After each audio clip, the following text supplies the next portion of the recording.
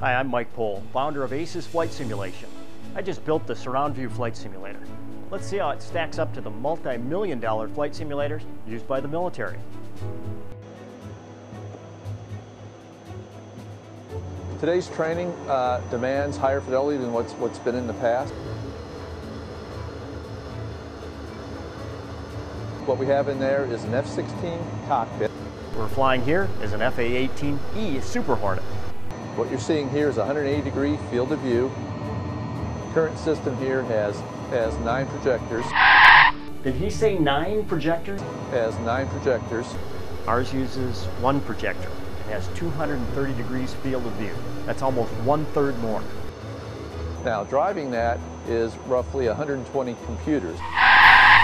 Did he just say 120 computers? 120 computers. Here's what we use. Man, this thing's kind of heavy. Thank God I don't have to lift 120 of these. Gives you a seamless visual scene. Wait. Did he say seamless? Seamless visual scene. I'm with this guy so far, but what do they call those thingies where 2 flat surfaces meet? Isn't that called a seam? It sure seems like a seam to me. Seemingly no seams here. High fidelity, physics-based environment. We got us some physics.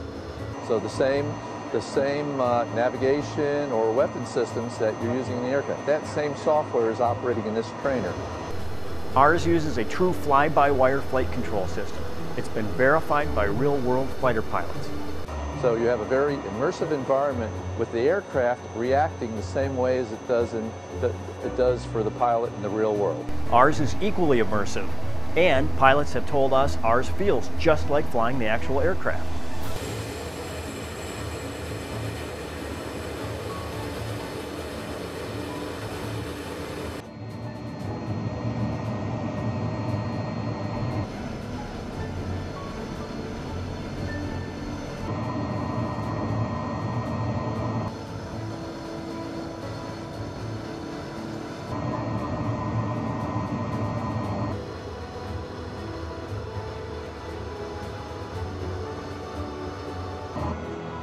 It's also fully capable of being networked, so you can fly one or fly with a squadron.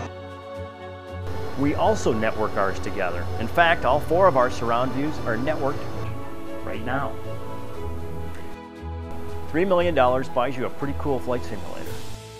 Us, we're just a small company trying to change the world one simulator at a time.